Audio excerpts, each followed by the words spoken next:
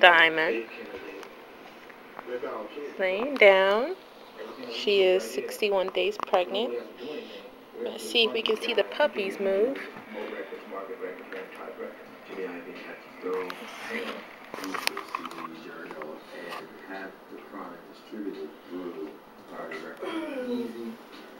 This one right here. See that? What's he moving? Every time Dre Day sell a record, I get 25 cents. I can find another one. After they signed the agreement, I think they realized that they needed to leave, and they did. All of a sudden, they disappeared. Should have cut off all ties with, the people he was dealing with in the beginning, and we got a whole new office and a whole new crew. And that really became kind of the rupture of the relationship between Dave and Suge and not the Dre. The Chronic rolls out and sells 5 million copies, generates $50 million. There you go. The slave in the store, made in the store. We invented something that wasn't out there, so it was fresh, and everybody wanted it from the East Coast. Mary wants to come visit next year. You couldn't turn okay. MTV outside. She said she's gonna try to come visit us and then go to Greece.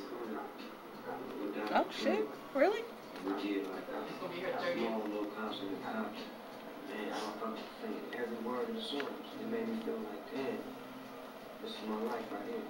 To me, it wasn't like, okay, Dre is advocating everybody smoke weed. He wasn't saying that. He was saying, my album is dope. You understand what I'm saying? My album is dope. Buy it.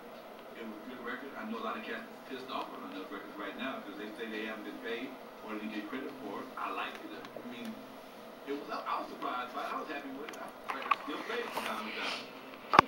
And she's milking. Oh no. She won't let me. You can see from here. If you understand, what was going on in the street at that time and even now, word of mouth is everything. And death row became really hip on the street. Every young black. See, she's milking too. Hopefully she's gonna give birth tonight. That right to mine, right? Yeah.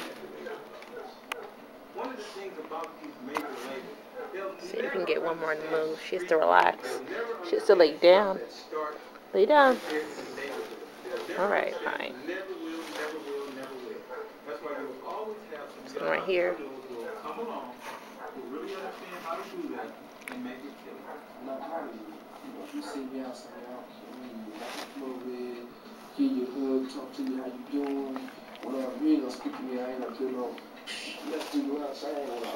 I mean, what's up? I'm still from the ghetto. It was a very, very good time for young kids looking for a break. There was an opportunity there. There were people there that understood them, understood what they were about. Kids would come in and want to audition right off the street. Basically did the same thing Motown did.